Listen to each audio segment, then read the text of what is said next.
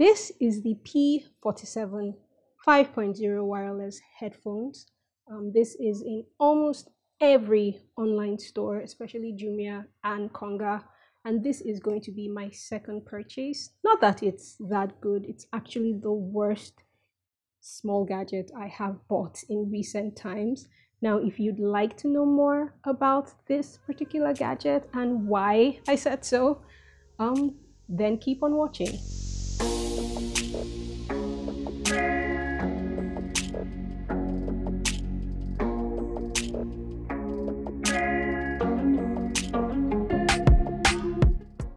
Hi everyone, welcome to my channel and welcome to today's video. If this is your first time here, hi, my name is Fikemi, and if you're a returning subscriber or reviewer, hey, what's up? Thank you so much for joining me once again in today's video. Now, my intro wasn't or isn't as dramatic as it seems, but if you are looking for a, should I say, pocket-friendly headphone, then you might want to consider the P47 wireless headphones if you are willing to buy multiple pieces of it. Before I get into the review, I was bored and I needed something to just take away that boredom, and I haven't owned a wireless headset. I have done the neckband, but I haven't actually done a headset. So I went on Jumia and I got a very cheap one. This was the very first one I started with, white. It's in pieces now, ironically, but I got so much use out of it before it broke into pieces and before it stopped charging. So I had to go ahead and get a second one. And this time, this one came in a box, unlike this that just came in a nylon bag and it didn't have an auxiliary cable, just a charging cable. So I went ahead to get this particular one in a different color that came in this box. And I'm going to unbox it and then just have one or two things to say about it. So stay tuned, watch out, and let's get going. So this is what the P47 wireless headphones looks like. This is the box. It's a black box that actually indicates the color of the headphone you're buying. So I got this in gray and cyan, or should I say turquoise? I think I'll go with cyan. So I got this in gray and cyan, and it has a picture of the headset unfolded and folded on the side of the box, and also what the controls, like more or less like a manual. It actually came with a manual as well. I can find it. I know I've tossed it somewhere, but it has the display of what the controls of the device looks like. It has a power button, a play/suspended, telephone, the next song, volume in a song, FM. It has an FM radio. So at the back of the box is more information about the gadget. It has a 40 millimeter diameter driver. It supports 5.0 Bluetooth 5.0 versions and downwards. It has a standby time of up to 15 hours, talk time of up to 6 hours. It has a USB charging cable. It has a 10-meter scope of work and a whole lot of other features. So if you do get it, make sure you read all this information off the box and off the manual, which I can't seem to find. Now, the black box itself is just a sleeve. The actual packaging is a red box, which is quite nifty. I mean, I actually thought it would be gray or cyan, but hey, it's red. And I don't mind that at all.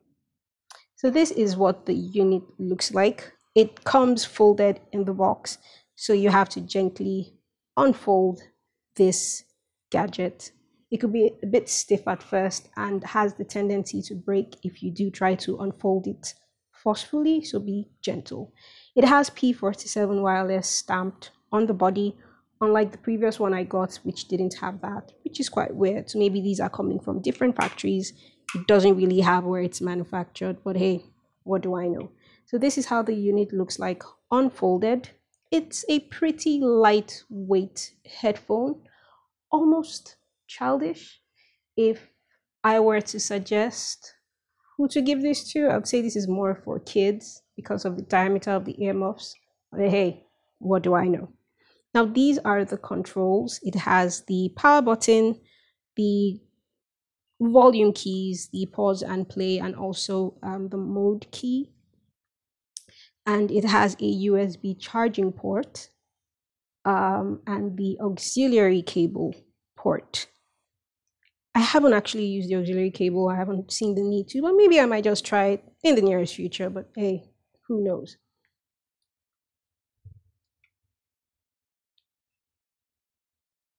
Now the other muff, well, there are two muffs, is empty. That has no controls, no gadgets whatsoever.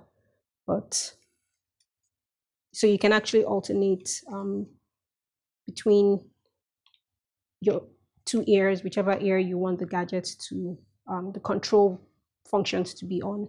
It's extendable, which is a pretty nifty thing to have. So even if you have full voluminous hair, you have an afro, or you have something going on your head, you'll have a comfortable position to place the headphones in. And before I forget, it has a micro SD card slot. I haven't tried that. I typically don't put music or anything on SD card, so this is going to be a very redundant part of the unit. But this is what it looks like. I like the color pairing. It's a very different color scheme. I'm a very monochromatic person, but this is different. Now the power button is an easy press. Once you press that, it comes up with a very light tone beep, and flashing indicator lights to indicate whether it has paired with a device, or it's pairing, or it's just floating in mid-space. Easy to put on, easy to put off, very easy to adjust. But if you get it newly, it's quite hard to fold. So be careful when you try to fold this device. Now, because of how small it is, if you are a big handbag lover like myself, this would fit into any medium-sized handbag that has a lot of space, and you'd still have enough room for any other thing in the bag. But just be careful so that you don't have anything that puts any unnecessary pressure on it, because this thing snaps like a twig, literally. So just be careful when you fold and unfold this headphone, so that you can get the best use out of it in the long run. Yeah. Now, this device comes with an auxiliary cable. Unlike the previous unit that I got, that didn't come with this particular cable, and I'm still wondering why. Was I cheated? And I got them for almost the same price, maybe just save like the difference of 500, because if you shop on Jumia regularly, you know how Jumia fluctuates their prices. It's one price today, it's one price tomorrow. And this is the tiny USB charging cable. I don't know why this cable is so short, so I'd advise that you switch to a longer one if you want to charge the device, or if you don't mind charging it on the floor or on a table, then go ahead and use that cable.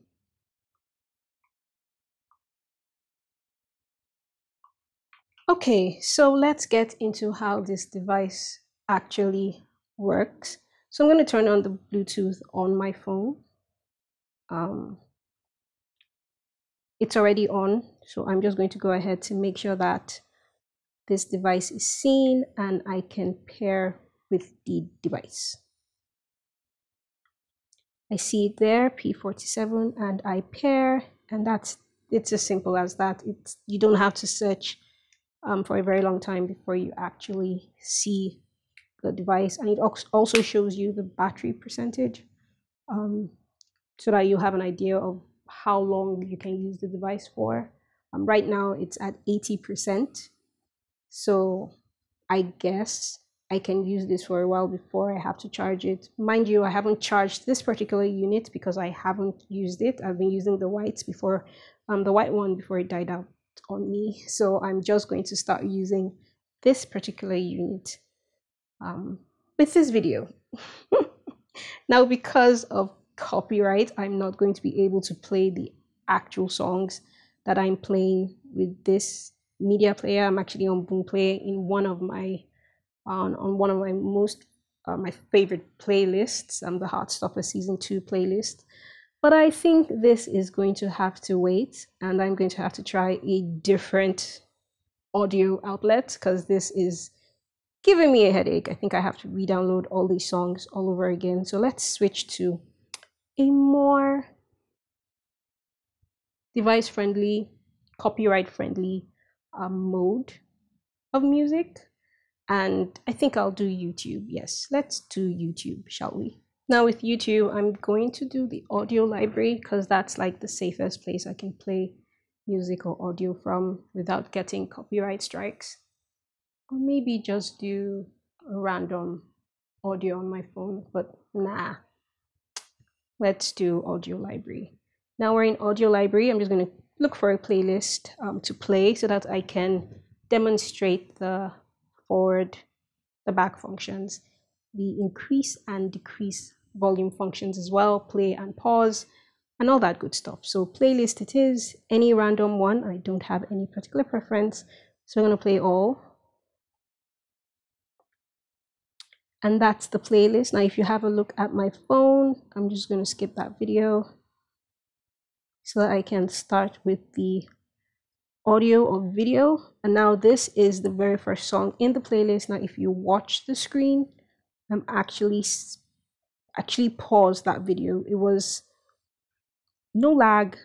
There wasn't any, it didn't lag or time out while initiating that play/pause. And now this is the skip or the forward function, and it's seamless. The connection is seamless, and I'm probably because of the distance, but I have tried this on a longer distance, and the play, pause, forward, and the back functions worked perfectly.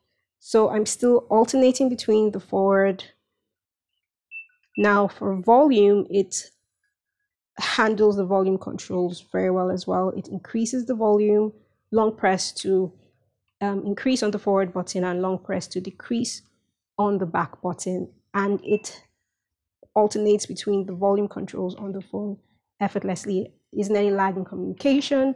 I know though I had some lapses or lags with the white one, but this blue and gray has been very seamless so far.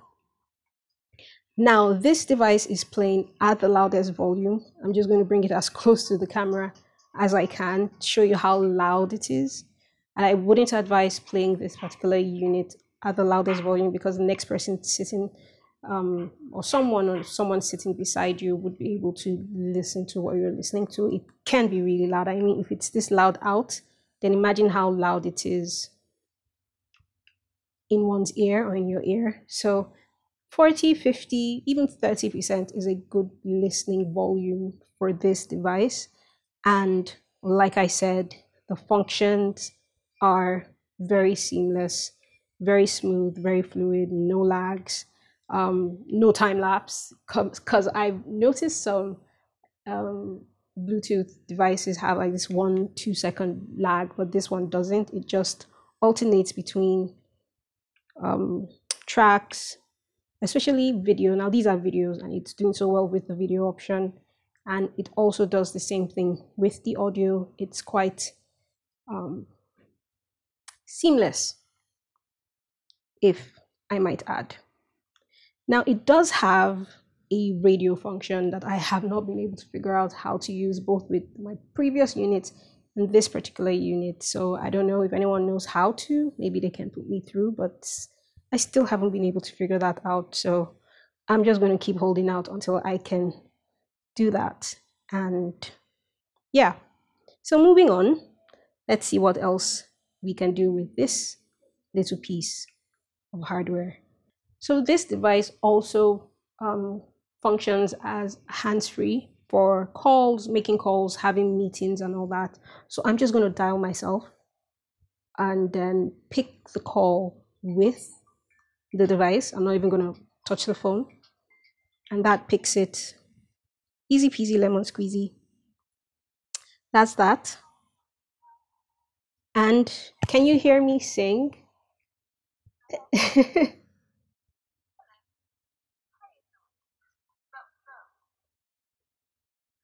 Okay, so that's that. So if you were worried about this device, you interfering with picking or making a phone call, or you can even use it for conference meetings, Zoom meetings, and all that good stuff.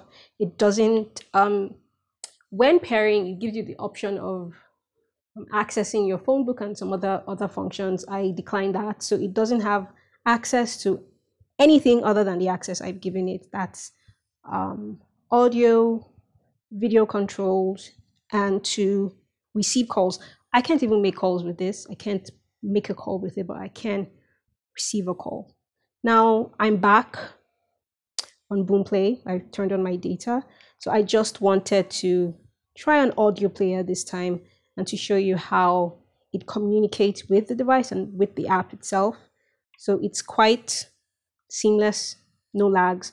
Well, with this, I'm going to have to turn off the audio, obviously, because of copyright, but just watch the screen and listen to how I manipulate the device to see which functions I'm using. So this is the play and the pause, and it just plays and pauses, and it skips the audio as well. No lags, nothing whatsoever. Am I playing this? Yes, it looks like I'm playing. Now, when switching between modes, especially to the radio mode, it has a beep. It makes a beep. But like I said, I haven't been able to figure out how to work that particular function. So it's only going to be used as a Bluetooth headset, a wireless Bluetooth headset, to listen to music, to watch my videos while on the go, while in my bedroom, while working, while doing anything. It's just a very tiny, fragile device that I wouldn't rate highly, but at the same time, it's a fun device to use. My experience using this device hasn't been the best. I mean, I do have a broken piece of hardware here, and actually this breaking was my fault. I yanked at it too hard, and I was even still trying to manage just one ear using it at home until it stopped charging. It literally stopped charging. So this device is practically useless. And I got it in white, which was quite unique in a way because everybody kind of knew me as the girl with the white headphones. But now that this went bad, I just felt like I didn't give it enough. I didn't use it enough to actually give a very comprehensive, fair review about the product. I think this is better suited for kids. I might be wrong, but at the same time, I think so, or I believe so, because the muffs are a bit small. I'm going to put this on my ear right now, and like I said, you have to be very careful while handling this because it's very fragile, and I prefer having the control functions on my right side. It's just easier to control, and even though I have my hair up in an updo, this actually sits without any adjustment. I think this looks really well, and I only wear this when I'm in on the road, in transit, or I'm at home, I'm working, I'm editing, and I need to listen to my sound keenly, or I'm having a movie night. If I don't want to have my wireless speaker, I use this. But I think it's, in my opinion, it's not something that I think highly of.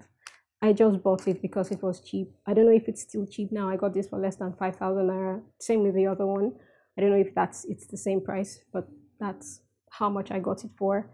And for the price, I wasn't really thinking too much about it, but at the same time, I've gotten really pocket-friendly gadgets that are doing the Lord's work. But trust me when I say you could buy this, but at the same time, this could most likely be one of the worst. I feel like I'm being very harsh with this tiny device, but one of the worst headphones in the market for the price. And I'm being really fair. So I'm going to use this till it dies out on me, like the white, and I'll know that at least I got something out of a very good deal. So if you've used this, oh my goodness, if you've used this before, let me know what you think in the comments. I'd really like to know how to operate the radio. The radio is something I'd like to listen to while on the road, or something just, breaking news and all that good stuff. So if you've used this device, let me know. I'll be in the comments, and I will see you in my next video. Bye.